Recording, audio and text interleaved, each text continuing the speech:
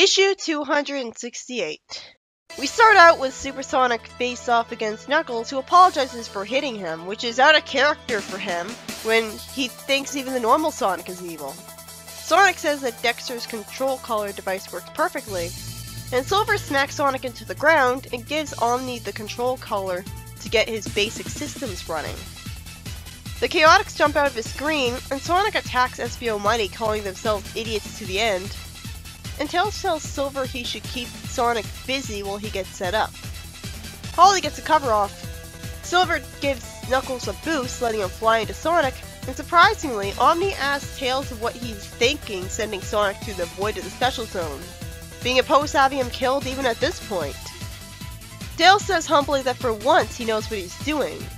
He makes a reference to target practice, fortunately justifying why he's able to accurately hit the star post with a crossbow, and he tells everyone to hold Sonic steady. Sonic calls Tails a pixel brain, setting everyone a bit away from him with his power, and Tails says he was distracted enough for the real plan and tells Porker to do his thing. Why didn't he do it immediately instead of wasting time telling Sonic he was distracted? At that time, Sonic could have obliterated them all. Sonic snarks, "What, is this your big plan? Attack me with the floating island?" Sonic gets his hands on the Chaos Emeralds in the chamber, and then he realizes that these aren't the Chaos Emeralds. Tikal briefly says, "Now who's the idiot?" Porker then does something to drain the super out of Sonic. Tails says that Porker said the floating island's emergency ejection system jettisons all Chaos energy within the Emerald Chamber. And there's no telling where Mobius Sonic will end up, but he at least got a chance to get to safety before the authorities would find him. The story ends with him seeming to be on the moon. So I guess the moon has oxygen on it, or Mobius has an extended atmosphere, because otherwise I have to wonder how he's not suffocating right now. As far as I know, none of the Chaos Emeralds have ever been sent to the moon before. It would have made more sense if he had gone to the moon willingly to get off Mobius. So does this mean that Silver is from a separate timeline entirely, one created by a Hypersonic?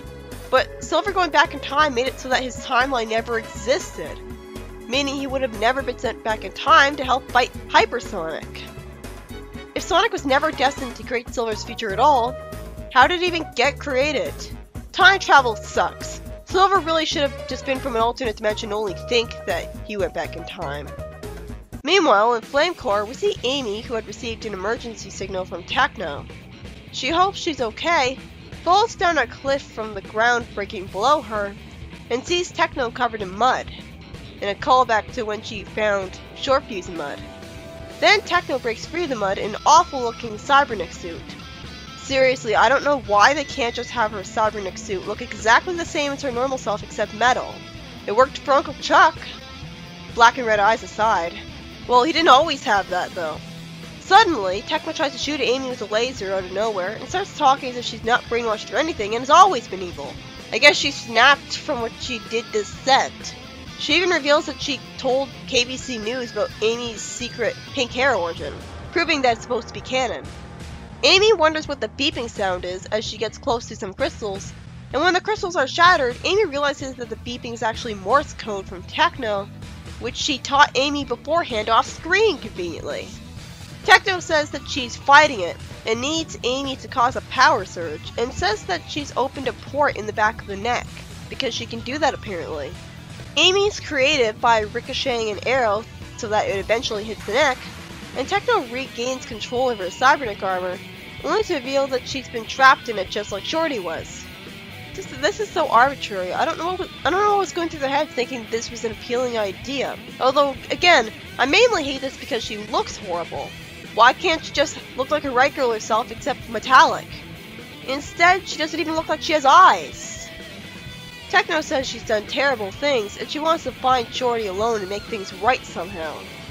At least Amy lampshades her leaving her again so soon.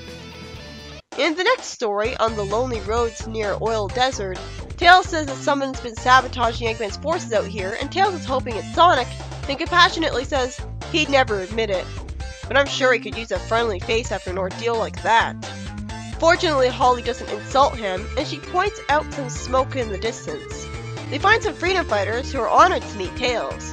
One of them is a gorilla chief mechanic, who says that once he fixes the transporter, he'll be meeting the brains over at the rendezvous. Their boss went ahead to raid a Badnik factory, One repair transport later, we see everyone going across the desert on vehicles, with Tails lampshading the gorilla yelling right next to him. And it makes sense that Tails is denying that Holly is his sidekick, since he used to be in that role and would refuse to put anyone else through that demeaning position. The gorilla says that his leader hates waiting around, causing Tails to be reminded of someone he knows. They go through a Badnik factory and get threatened by a bunch of robots. After it's doubted that their boss even exists, he says, "Ice is just fine, thanks." Throws a shield shaped like a classic Sonic bumper, sees his friends with explosions, saying that he's the last person he should be giving orders since he was never good at following them at all. And it turns out their boss is short fuse. In the next story, Tails in Metropolis keeping watch on a press conference announcing the second series of Marine's TV show. Wait, so is she an immigrant from the Soul Dimension? I guess so, and Tails does say that she popped up out of nowhere. She's also been taking down badniks a lot, so she's being useful, awesome. Her show is about her being a badnik hunter. See, Flynn? This is how you write Marine. And now watch as it's revealed that Marine was never actually a badass, and it was somehow somebody else doing the heroism the whole time. Because video games! Fuck originality! Oh god, please don't let that be true. After Marine gets threatened and pushed away by a giant crocodile robot with Eggman talking through it, Tails comes to her rescue. I say, oh for fuck's sake! Marine is a phony! It was all computer tricks to inspire the people. Well, so much for Marine being written in a refreshing new role. Well, she is a TV star inspiring people, but still, come on, why does she have to be an incompetent idiot all the time? That's the whole reason she's a terrible character. Not the fact that she's enthusiastic and adventurous like Sonic. This would have been a perfect opportunity to make her a good character. And they halfway succeeded because, oh, God forbid she's competent. This is what being too loyal to the games gets you.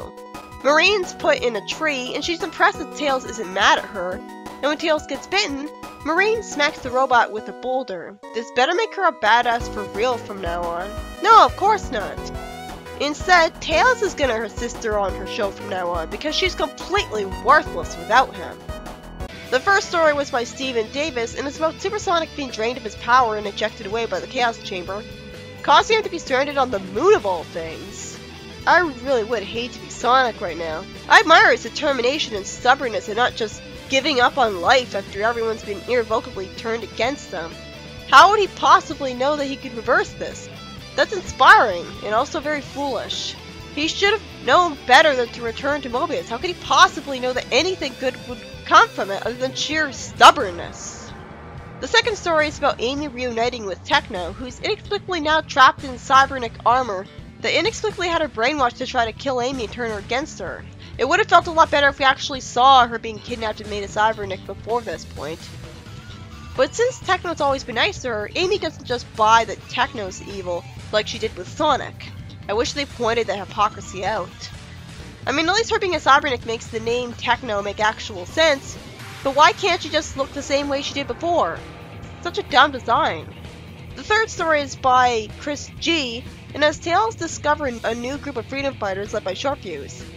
It's inspiring to see that these guys used to be random relatable civilians and then got the guts to fight badniks. And I guess something about their designs is a lot better, and they're not being obnoxiously forced on me coming on too strong as characters like the Ultimax Squad. Because I actually like these OCs. I guess a Gorilla OC just feels less generic. And it's also good that Short Fuse went from not wanting to fight anymore to this role. And the final story is by LT Fletcher, and has the predictable twist that Marine was only faking fighting badniks in her TV show, and Tails has to save her. Though at least she gets to do one badass thing, but come on, it would have been so much better if there wasn't that twist there and she was actually a competent character for once. Why does she have to be a nuisance in every single continuity just because video games? The fact that I predicted the twist out of sheer cynicism says something about how good writing it supposedly is.